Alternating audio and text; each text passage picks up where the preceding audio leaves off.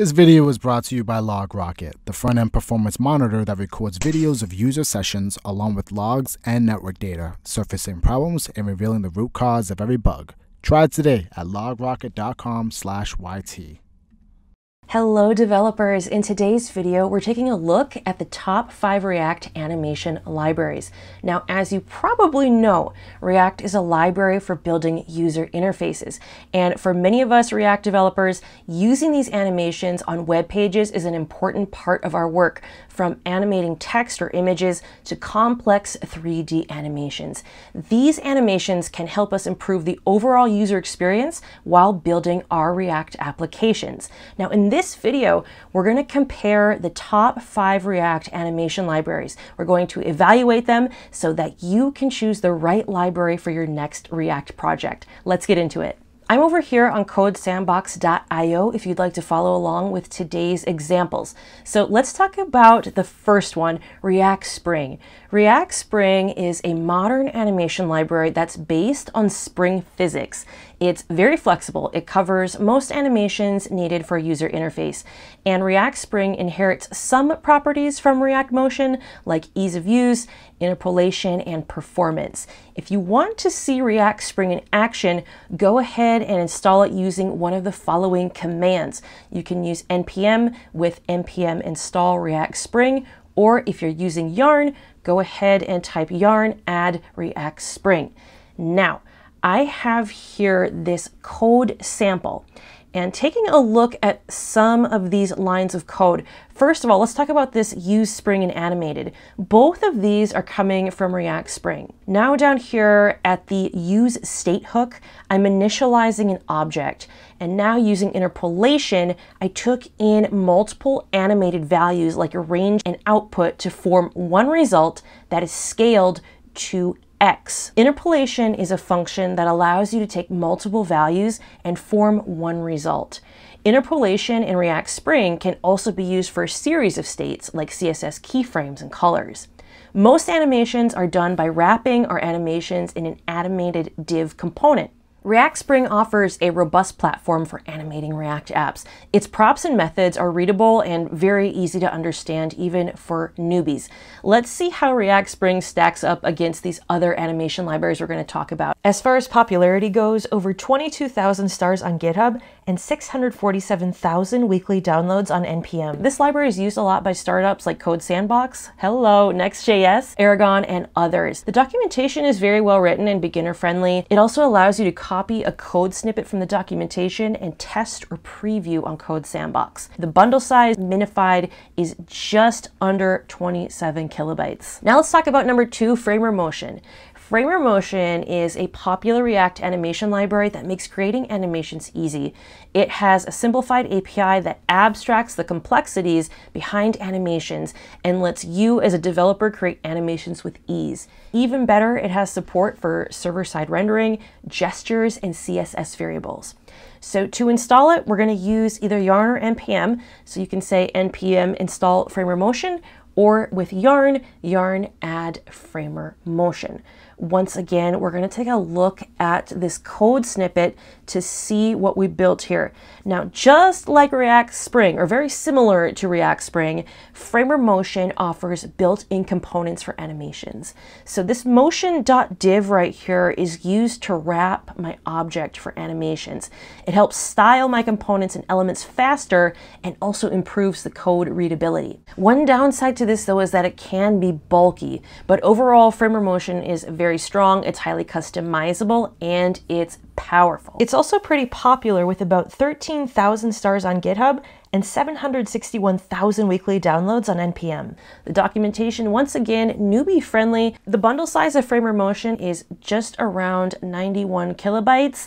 That is the biggest one on this list today. All right, let's talk about number 3, React Transition Group. Sounds pretty academic, but it's not that hard to use. Unlike many other React animation libraries like React Spring, React Transition Group has simple components for defining animations. The library does not define styles itself, but instead it manipulates the DOM in useful ways, making the implementation of transitions and animations much easier. In other words, the React Transition Group has a straightforward approach to animations and transitions. So to install it using npm or yarn, you can install by typing npm I React Transition Group or yarn add React Transition Group. Now, once again, I have my code snippet here, and I want to bring your attention to this built-in component transition.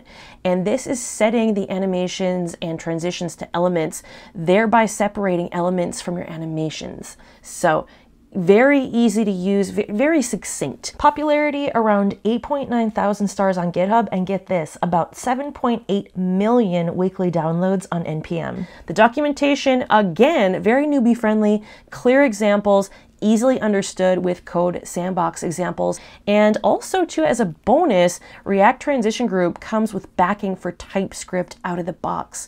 So for my TypeScript people, this is a great bonus. And the bundle size minified, we're looking at 14.2 kilobytes. So React Transition Group is a good animation library, has a very small bundle size, one of the most popular animation libraries, another one to consider for your next React project. Let's talk about number 4, React Motion. This is yet another one that boasts an easier approach to create and implement realistic looking animations.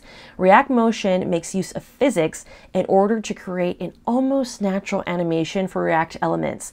So once again, if you would like to install this on npm, you are going to type npm I React Motion, or on yarn add React Motion.